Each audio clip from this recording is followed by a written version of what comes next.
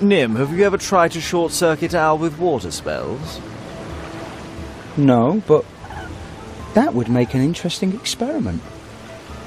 Owl tried to swim in a bird bath once. Owl's body almost corroded. That large mantis. I know what you mean. Magnificent creature. Owl felt connected to giant rainbow sea maggot. It was created with magic as well. Think, Owl, think. If Owl were a parchment, where would Owl hide?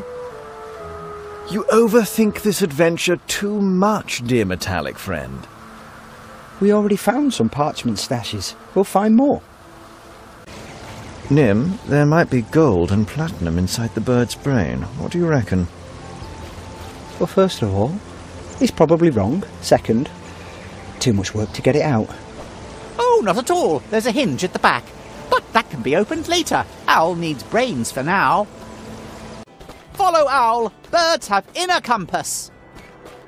You're mechanical, not an actual bird.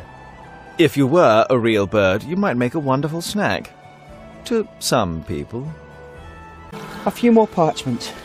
And then? There'll be a great graduation party, and rice will be thrown at the heroes. Or does that only happen at funerals?